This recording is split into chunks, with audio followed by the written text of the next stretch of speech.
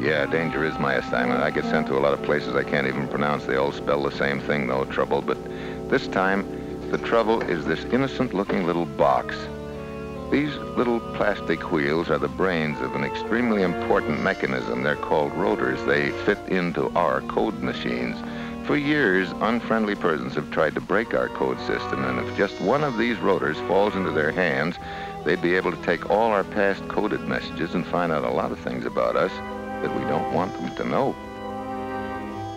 Right now, in Venice, Italy, one of these rotors is missing. We hope it's at the bottom of a Venetian canal, or it may be in unfriendly hands, in which case I'm authorized to buy it back, no questions asked. Buy it back for $50,000 in American gold.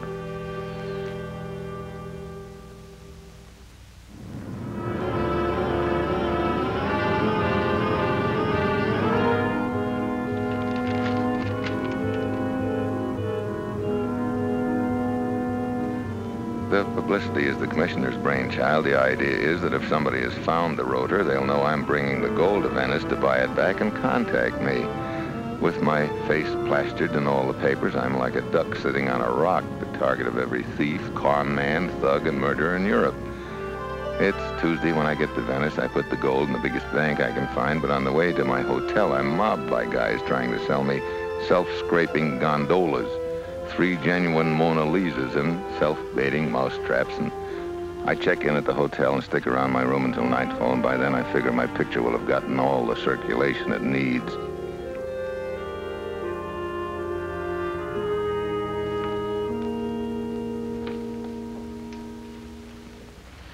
Ah, Mr. Mitchell. Don't want to wake up Sleeping Beauty. I'm going out for a little while. Take any messages, will you? I'll be back in about 2 hours. Mr. Mitchell, I have some very good business connections. May I ask what you intend to buy with the gold? You may not. Hello, Mr. Mitchell. Oh, we woke you up, huh? Isn't that a shame? I'm Anna Libertini, Mr. Mitchell. Hi, Annie. I'm a reporter. Oh, so long, Annie. Please, Mr. Mitchell, the least you can do is make a statement. All right, I will. Let me see your card. Anna Q. Libertini. And what that Q stands for, I wouldn't tell anybody. Reporter, Venice Journal. Satisfied now? No. I've got a card that says I'm a Chicago street sweeper. Wait a minute. What about that statement? You said you'd make one. Well, all right. Sit down. All the publicity about me starts and ends with that picture. Go back to sleep. Good night, Annie.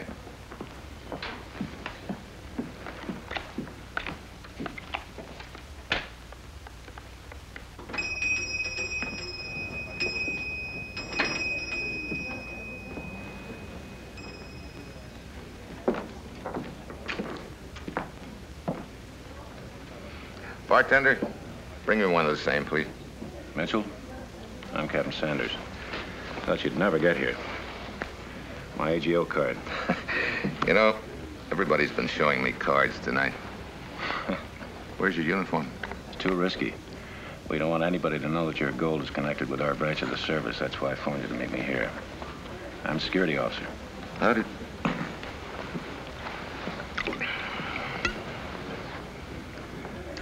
you lose the rotor?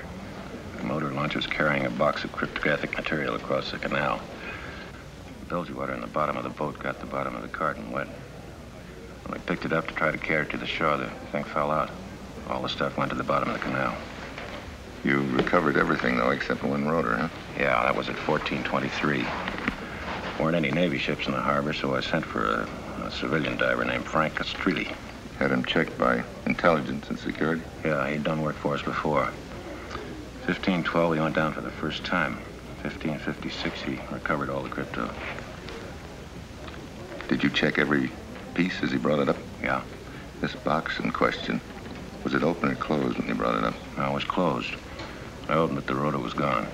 Could he have hidden the rotor on himself anywhere? No, not a chance. 1633, the dredging equipment arrived. Dragged the bottom of the canal 20 feet on both sides. We filtered the residue. No rotor. You know anything more about this Castrilli? Good background. It's in the Italian Army. Intelligence Service. Good record. How'd he get into diving? Well, he was trying to make enough money to pay a way through architectural school. We've had him under constant surveillance, but so far nothing's turned up. Write his address down for me, will you? Yeah. I think I better pay a call on him in the morning.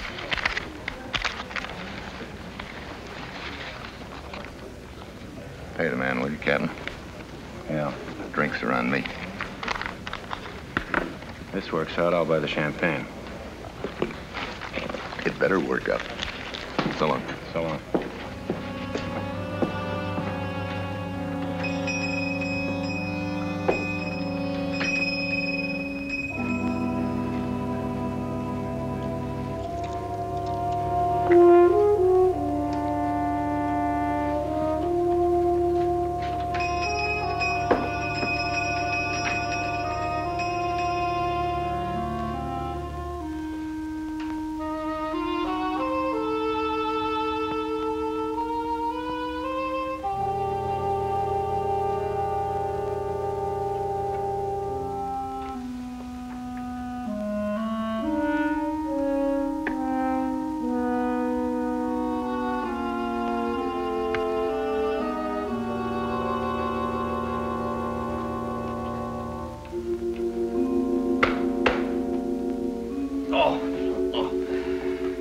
I'm sorry. How about my key? Oh, certainly, Mr. Mitchell.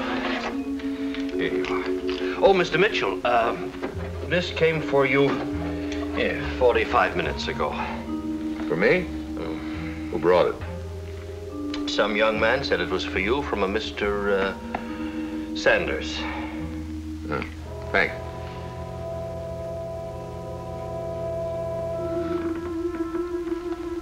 She phoned her editor. She was told to wait for you. Night.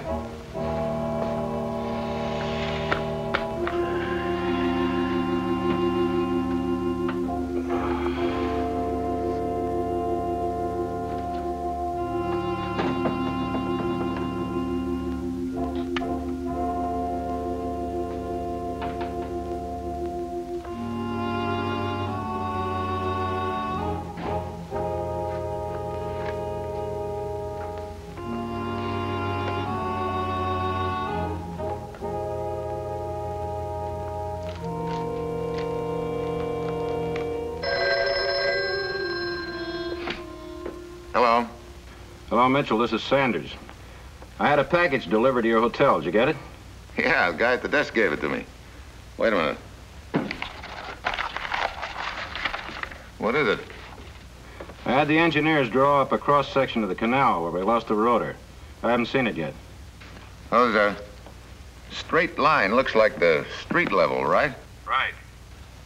And just below that, there's a wavy line. I guess that's the high tide level. About 3 feet below that, there's a hole. A hole? What kind of a hole? I don't know. Looks like the opening of a pipe or something, about 15 inches in diameter. Steve, that's it. That's where Castrelli hid the rotor. We were there at high tide and we didn't see it. Oh, well, let's go get it. Security guard still there? No, I pulled him off after we dredged the mud.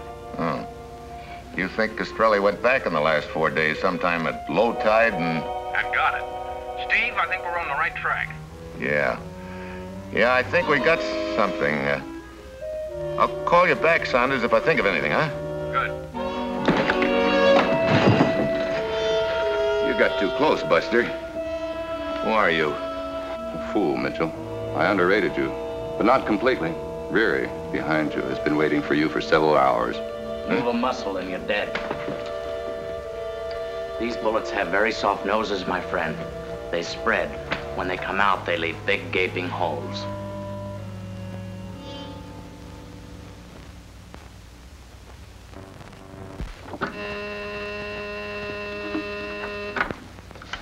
Yes, Mr. Mitchell.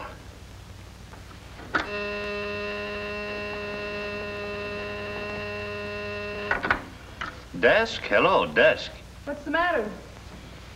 Oh, Mr. Mitchell's phone must be off the hook, and he was talking on it just a minute ago in room 204. So he's back. Well, it's about time. 204. My editor said get a story, and that's just what I'm going to do. Oh, no, miss. Young lady. Now, Mitchell, tell us what you brought the gold here for, and you'll not be hurt. You want to try and beat it out of him? Mr. Mitchell? Come in. Mr. Mitchell, I've been waiting. Come in. Come in. My friend and Mr. Mitchell are just having a slight disagreement. Seems Mr. Mitchell was reluctant to pay off a debt. Isn't that right, Mr. Mitchell? Or would you rather tell this newspaper woman differently? That's right, Anna.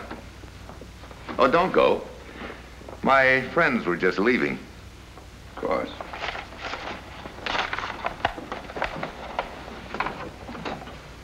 We'll contact you later, Mr. Mitchell. I can hardly wait. Come on, Riri.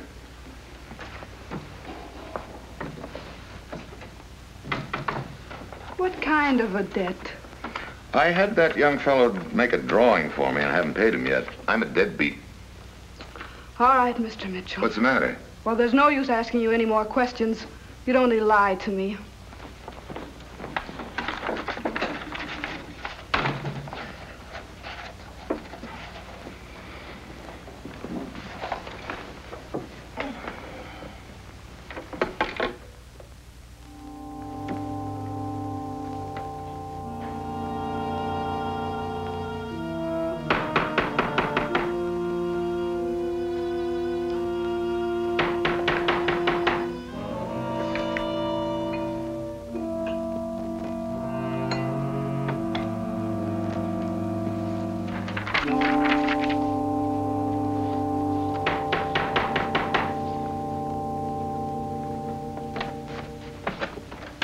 Yes?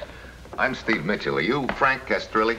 Yes, what do you want? I'd like to talk to you about that diving job you did last Wednesday. Oh, that. I've never been underwater so much in one day in my life. Come in, come in. Thank you. Have you had your breakfast? I'm just having mine. Yeah, thanks. What's that? I'm studying architecture. Diving helps pay my tuition. Oh, can I put this here where we can both see it?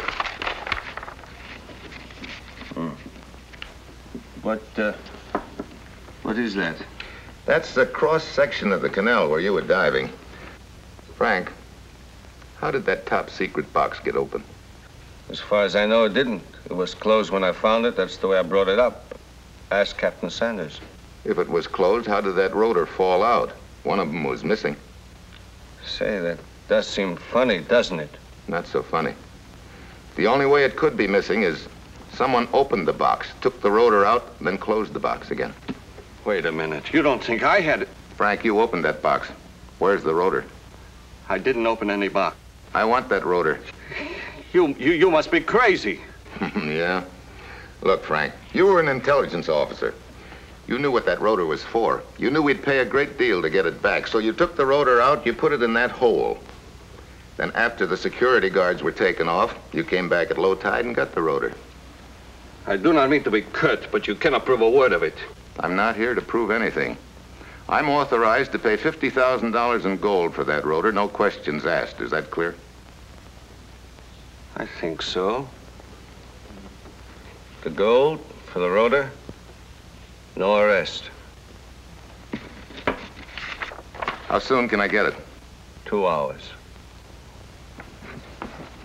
And Mitchell, get it alone and keep it that way. If there's anyone with you, it's all off. Afraid of witnesses, huh?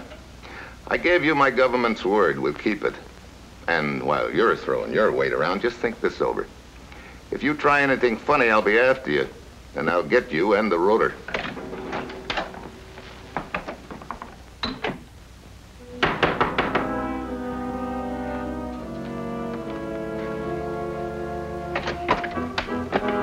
Good morning, Senor Castrilli. Who are you? What do you want? To talk to you. You just had a visit from Steve Mitchell, did you not? We would like to chat about it. I don't know what you're talking about. I don't know any Steve Mitchell. You don't? No.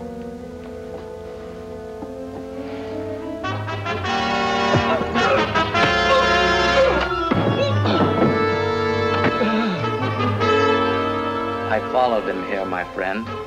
He left about half an hour ago. Oh, it's enough, Larry.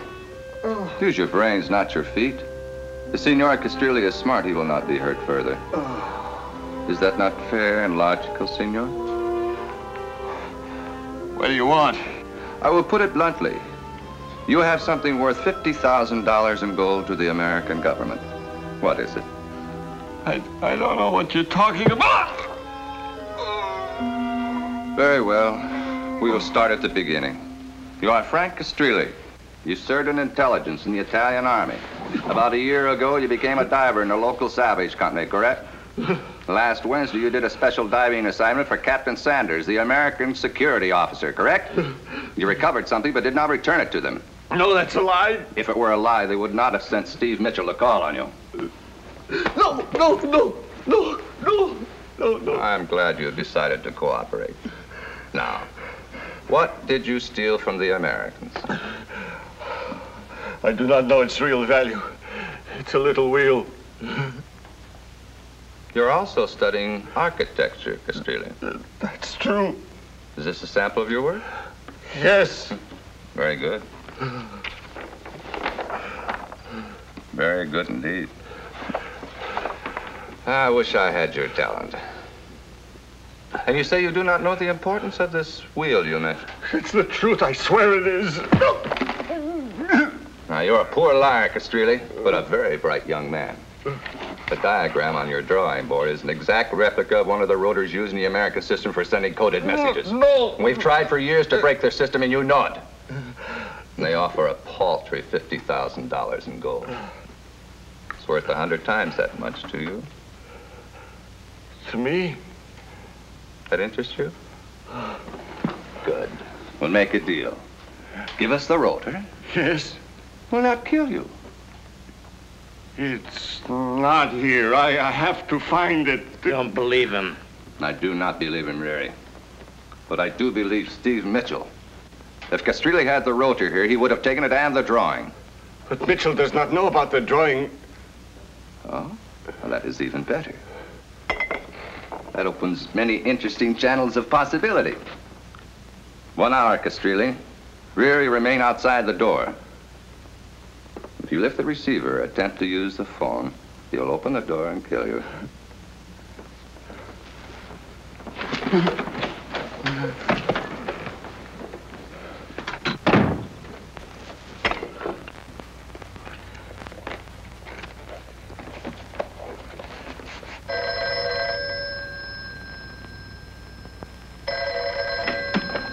Ah, Senor Castrilli. Pardon us coming back so soon, but we really had no place else to go.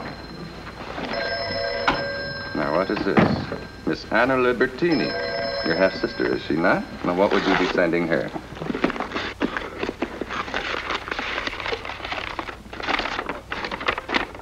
Well, quite a reversal of form from you, Senor.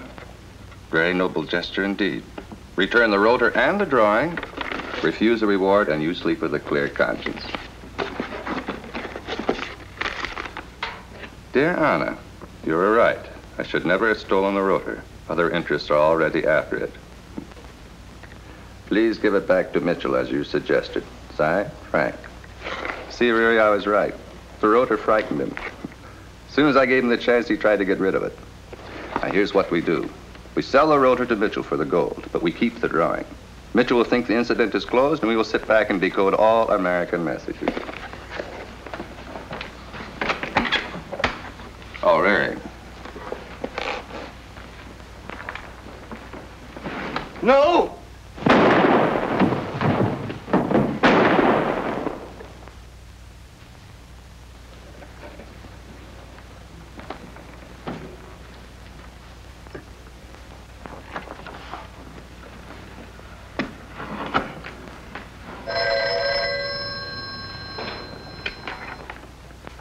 Yeah? Mitchell, this is Ravi. I was in your room last night. I am certain you remember me. Now listen carefully. I have what you want to buy. Bring the... Wait a minute. Where's Frank Castrilli? He is no longer concerned in the matter. You will deal with us. You will do this. There is an old factory next to your hotel. The elevator man is expecting you. You think of everything, don't you? Yes. Follow his instructions. I will contact you. How do I know that you have what I want to buy? I will read you their serial number. ASW9331, correct? On the nose. You will enter in exactly 1 hour. Alone.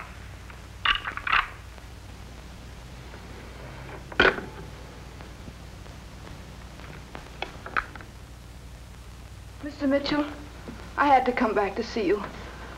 Frank's dead. I called him on the phone and I couldn't get him, so I went over there. I'm sorry, Anna. Frank had written a note. I had to bring it to you.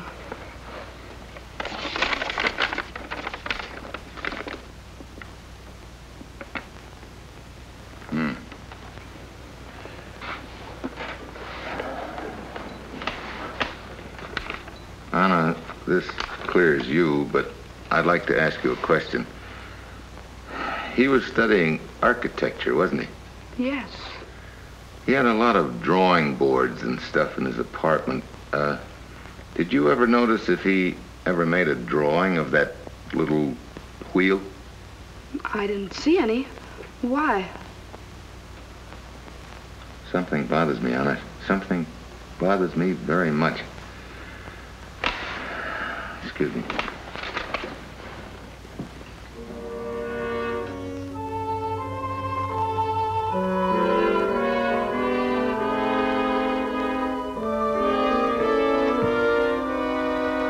Inside the factory basement, I'm still bothered. Worse than a dog sniffing around a poisoned bone. The thing is, why should those gents sell the rotor to me? It doesn't make sense. Why didn't they turn it over to their own country?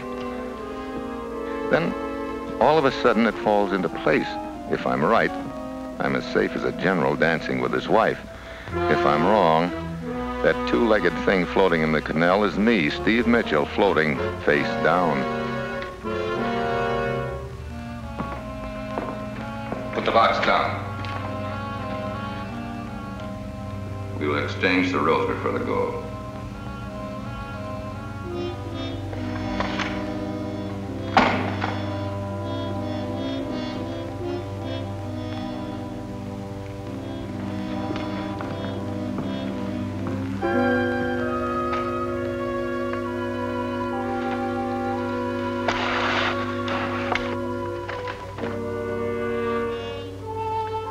Everything goes like clockwork. I examine the rotor, serial number ASW9331, okay.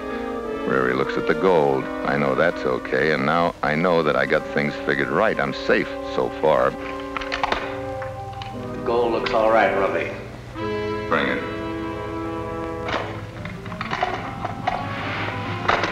Not so fast. What's that in your pocket? Looks like a drawing. Could be of the rotor, huh? It is, but you'll never get it.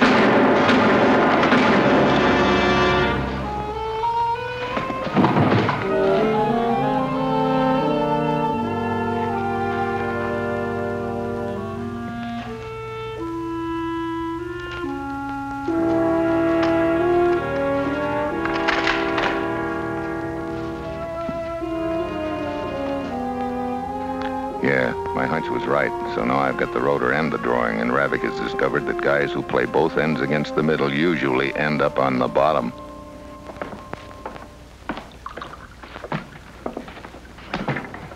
How'd you tumble that Gastrilli'd made a drawing, Steve?